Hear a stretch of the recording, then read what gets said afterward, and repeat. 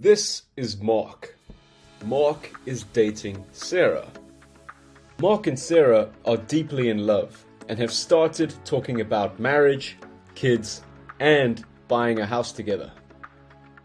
Sarah, a bit brighter than Mark, heard from a friend that it's always a good idea to speak to a mortgage advisor before buying a home. And so, very reluctantly, Mark decides he will give the professionals a chance. Despite Zebunisso Alimova's strong presence on YouTube, Facebook, Instagram, radio, magazines, newspapers, and in the local community, somehow Mark has never heard of her. But can we really expect much more from a man who loses all of his money betting on rigged chicken fights? Not really. So, unfortunately, Mark's mate, Broke Ben, knows a guy with cheap rates and recommends him to Mark. So, Mark phones the guy with cheap rates. He phones him again. He phones him another time.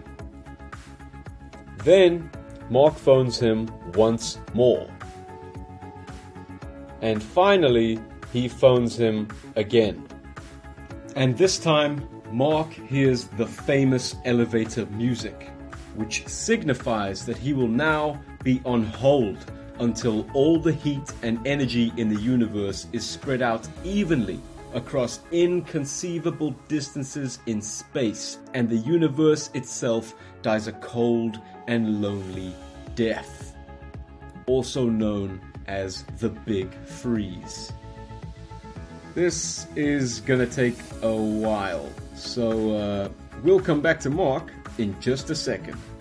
Meanwhile, Mark's drunk uncle, aka Drunkle Jack, is going through his daily routine. This typically includes a bowl of Cocoa Pops for breakfast, before meandering to the bottle shop for a case of the cheapest wine he can find. Jack then borrows his landlord's stove to deep fry chicken nuggets, all while rocking out to AC/DC's Back in Black on repeat. Now, that's not the worst plan I've ever heard, to be honest.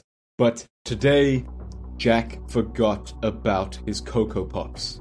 So by lunchtime, Jack is absolutely munted, and next minute he passes out while frying up his crispy golden nuggets.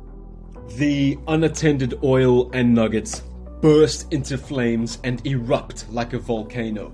The kitchen catches fire first, but the house is a raging inferno within minutes.